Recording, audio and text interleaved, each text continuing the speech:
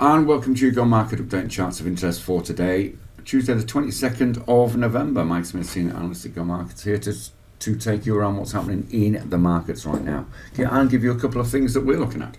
So let's look at what's come across the news today. Of course, US equities closed low in another choppy session. A shortened week this week, obviously due to Thanksgiving Day and a half day on Black Friday. The major narrative across the wires is really concerns rising about the COVID situation in China. We're seeing increased incidence in cases and something to keep an eye on, without a doubt.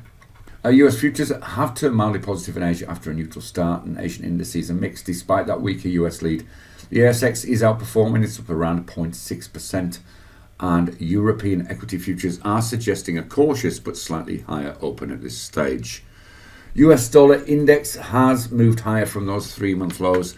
It tested 3 trading sessions ago, but it is neutral in Asia today.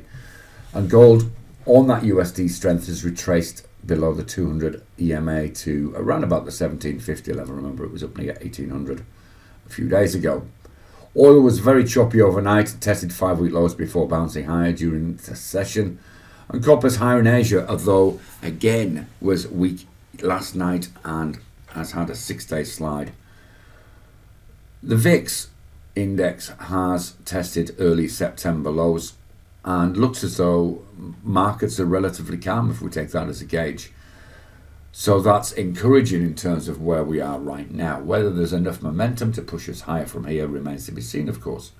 But some of the data keeps on coming in to suggest we have hit peak inflation.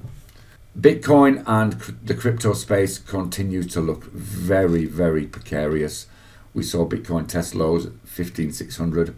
As they continue to sell off, it is mildly higher in Asia today, but that could just be profit taken on what again has been a fairly significant drop over the last 48 hours.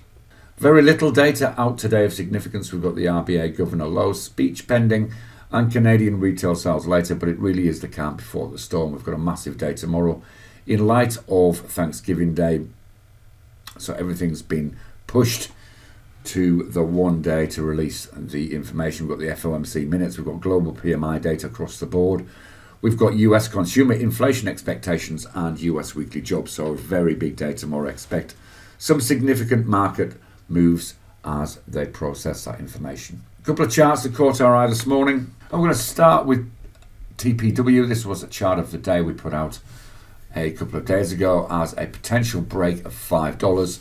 We liked it at this level and thought it might get back into this range. As you can see, it's done that in today's session. That shift up to 520 looks impressive, and upside on this is potentially around about 13 or 14% if we move back to this high that is at the top of the range that we saw in early November, in early October, and in early September. So appears to be a pattern here that the market likes. Despite this retracement here, we have got it looking quite strong. On the FX front, the GBPAUD Aussie looks interesting. Here's the 4-hourly chart. So essentially what we got was a break through this level around about 178.32, and we're now sort of stuck at around about 178.80. If we just look at the hourly chart, you'll see this in a little more detail. We're just going to push this up to that 79 level, one of those nice round numbers that we talk about often.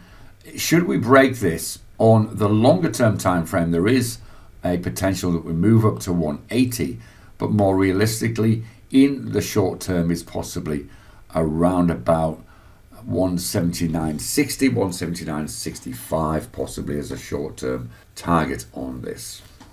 Trade safe, and we'll see you again soon. Bye bye for now.